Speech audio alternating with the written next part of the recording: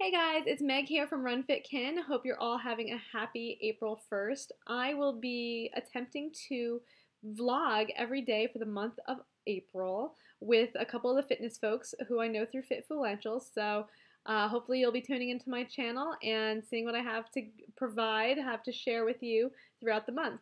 Today I want to talk about Open WOD 13.4. For those of you who don't know what I'm talking about the CrossFit Open. The CrossFit Open is a competition that takes place throughout the world. Anyone can join in. All you have to do is do the workout that is prescribed and then submit your scores by Sunday.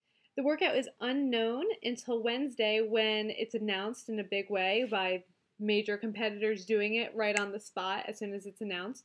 And it's been really fun being part of it this year. This is my first year doing it.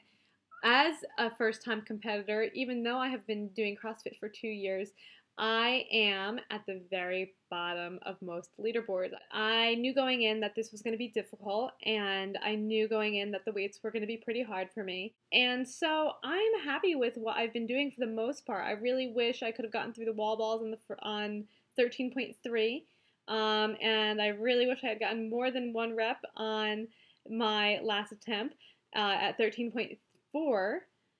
Here, take a look at how that went for me. There you go. Split. Split. Stay tight. Get low. So a lot of the WOD looked like that for me, where I would clean it up and not be able to drop under it. And as you can see, if you're a CrossFitter, you'll see a lot of my form imperfections. First of all, I clean and I jump so wide when I clean.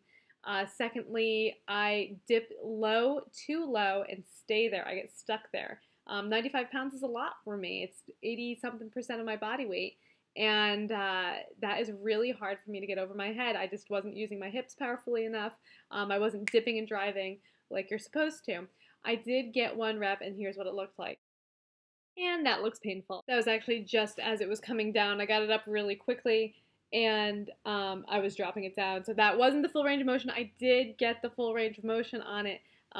The person who was shooting the video just didn't get it at that moment. She had just started rolling when I had popped it up. I did try again. There was like 10 seconds left with one more try attempt, and it didn't work out for me. So one rep on 13.4, it's going to be a great measurement to see how far I've come in 2013.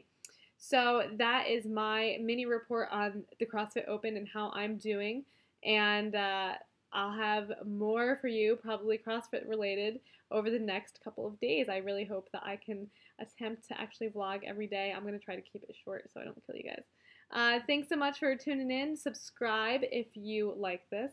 Give me a thumbs up if you like it as well. Check out my blog too. I will be posting a larger recap of how my entire box did on this WOD. You can see some impressive feats done by other people from my gym. Thanks. See you later.